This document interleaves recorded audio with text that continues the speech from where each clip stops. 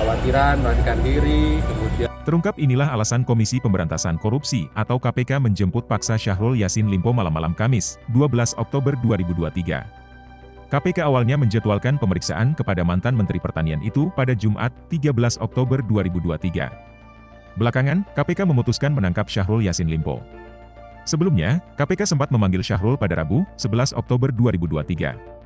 Namun politisi Partai Nasdem itu tidak hadir karena menjenguk ibu kandungnya, Nurhayati Yassin Limpo, yang sedang sakit. Kepala Pemberitaan KPK, Ali Fikri mengungkapkan alasan penjemputan paksa karena Syahrul Yassin Limpo sudah berada di Jakarta.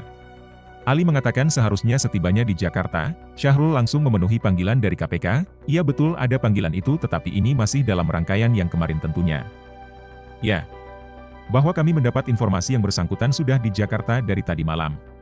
Dan saya pikir sesuai dengan komitmennya yang kemarin kami sampaikan bahwa dia akan kooperatif, semestinya datang hari ini ke KPK untuk menemui penyidik KPK tapi sampai tadi sore, yang bersangkutan tidak muncul, katanya di Gedung Merah Putih KPK, Jakarta pada Kamis, 12 Oktober 2023. Kendati demikian, Ali mengatakan belum tahu apakah seusai dijemput paksa, maka Syahrul akan langsung ditahan. Dia menambahkan bahwa hal tersebut adalah kewenangan dari penyidik KPK terpisah.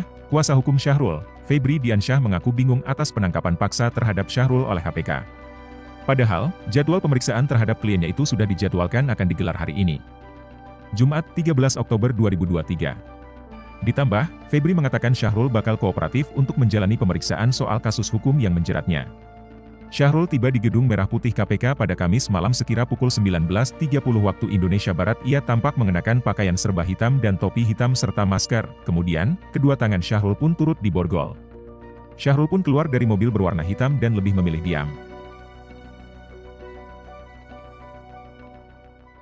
Download Tribun X sekarang, menghadirkan lokal menjadi Indonesia.